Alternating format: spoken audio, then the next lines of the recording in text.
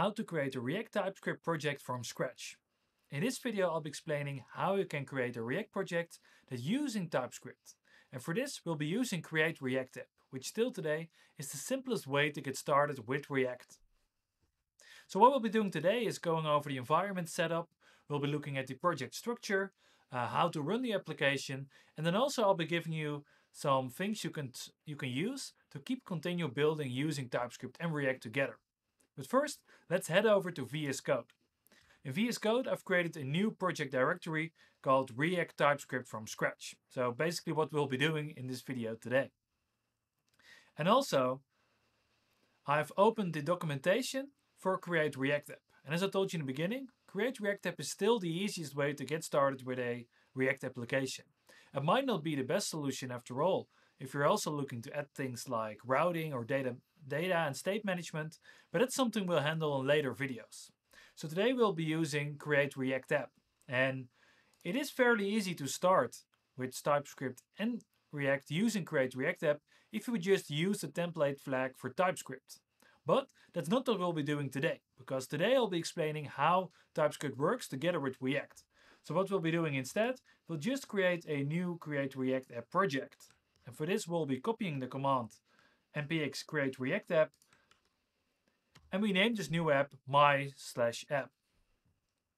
So this will take a couple of seconds depending on your internet speed to download Create React App and then to create a new project directory that has a React application inside.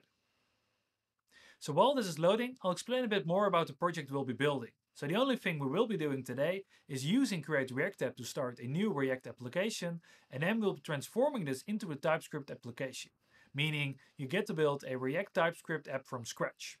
And then we'll be creating one component that's using TypeScript. And if you want to continue learning about React and TypeScript, then make sure to watch the other videos that will be posted on this channel.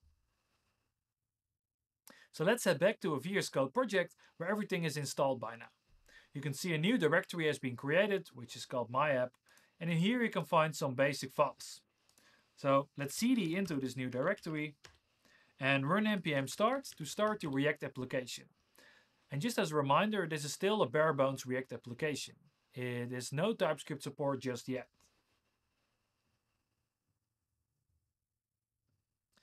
So this will start in a development server and then show you this loading screen. So this is actually the landing page of a new Create React application. And what we'll be doing today is transforming this page into TypeScript and also adding a TypeScript component. So let's go back to our code and stop the development server. So what we're going to be doing is we're going to be changing the name of app.js to app.tsx because we're going to be using TypeScript.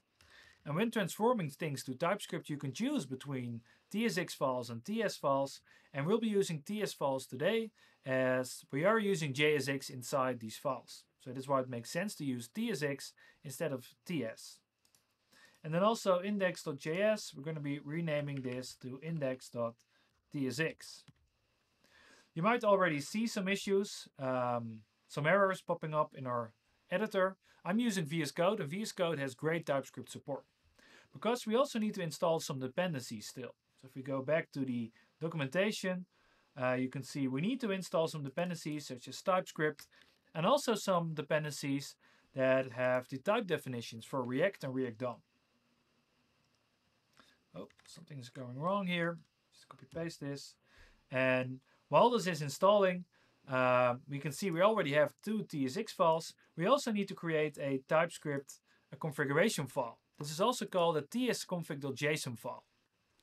And for this, I'll be copy and pasting this from a different file, as I already set it up myself. These files can be quite lengthy. I need to make sure that I create it in the directory my app. So I create a new file, tsconfig.json. And in here I'll be pasting this code. Well, not this code, but this code instead. I'm going to be cleaning it up a bit. Just get rid of those extra spaces there. And this is the configuration for TypeScript. You can see the output and the root directory being set. You can also see that we allow for JS. We allow for We don't allow for implicit any's. And we also set the target to ECMAScript 5 and the JSX with React is enabled. So the only thing I need to do now is run npm start again, and then create React app will look at my tsconfig.json file to render my tsx files. And I probably will be seeing some errors here as I haven't done anything yet to change these files into TypeScript. So if we're waiting for the screen to load, we can probably see an error message being popped up. To probably tell us that we need to make some changes inside our code files, which we will be doing in a minute. So here they are. You can see we have an error importing the logo.svg. We have some error importing React. So let's first go to the import of React. If you look here, you can actually see the import is incorrect because TypeScript expects us to do this. And with this change it will work. So we can just change this. So this is one way to make it work again. And then also in app.tsx, we should also import React here. This is something we can override, however, so if we save this, all should be good. We can actually use the imports like we're used to by allowing a new rule in tsconfig.json, which is the allow synthetic default imports to be true. So if you would add this rule, you can just import React as you're used to in this way. But to get back to the topic of today, another thing we need to fix is importing the logo.svg because it cannot find its corresponding type declarations. And to fix this, we need to create a new file called custom.ts or globals.dts. So this is a file that we can create right here in the my app directory. So let's call it globals.d.ts. So this is a file extension that we can use to type in global type definitions. So I don't need this copy paste. I'm going to be needing this one. I'll be just formatting this and then I can save it. And now it should be all good. So what it does now, we actually added a global type definitions for an SVG file. So we're going to be saying that if you importing something from *.fvg, so basically any SVG file, its content will be a string. As you can see here, the error has also been gone. And if I would be going back to my browser, I believe everything is running as we expected it to be running. So let me create a new component called link.tsx. So link.tsx. And this will be a component for the link. So whatever we see here, we're going to be turning this link that goes to the React documentation into a component. So I've created this new file called link.tsx. In here I need to import React, of course, from React. And then I'm going to be creating a new component called export default function, and then call the component link, of course. So link here. I don't set any prop just yet. And my return function will also be empty because I'm not sure what I'm going to be returning just yet. So I'll be going in here. And what I want to return is exactly this thing. So let me just copy paste it and then also comment it out here. And set it as a return function here. Save this. I have a new component, which is a TypeScript component. And then from here, we also want to import this component and then render it just like this. So nothing really has changed here. If I would be going back to my browser, I would still be seeing this thingy, but this component is now a separate component.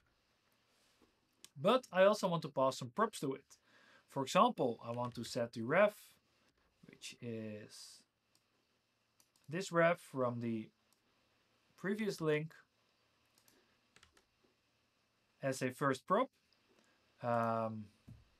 And then probably also want to set, see how I'm going to be doing this, /link. Then I also want to pass the title of the link. So that would be learn React. And maybe there's something else we can do. So we have target this thing. So let's add another prop that says target blank. So this will be true. So target blank is now set as a prop. This is true. I can also type it like this, but It's nicer to type less. So I can save this. You can see we have an error here because, well, these props, they are known by the component. Inside the component, we should set the props. So we should set, we have ref, we have target blank, and we also have children. And here's a small catch. I can actually set the return type as any, so I don't have to type them just yet, and I can focus on my implementation first. So ref will be of ref, just right here. And then this will be children, so this will be the name of the link I'm passing to it. So this will be everything that you pass inside the component tree for link, so everything between the opening and closing tag for link. And then I have another value set, target is blank, which I can actually use here. So if you would pass this value, it should set the target to blank, and otherwise it should be empty. And the same for the rel prop. It should look if target is blank. It should set these values. Otherwise, it should set an empty string. And then I can also set a default value for target blank, because usually it should be false. If I now would be going back, you can see I'm somehow getting an error here, which is strange, because I don't see the error here in my editor. Go here, it should be all good. Probably just a glitch in the system. I'll be going here, I can see I still have this component, it's still working.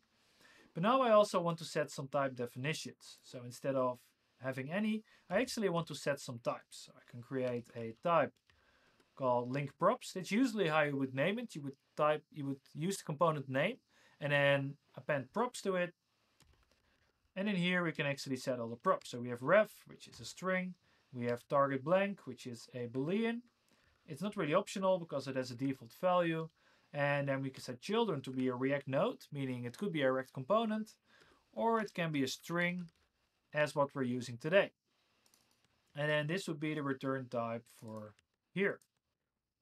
Save this. I see I'm still sometimes getting this strange error, which is really surprising me a bit.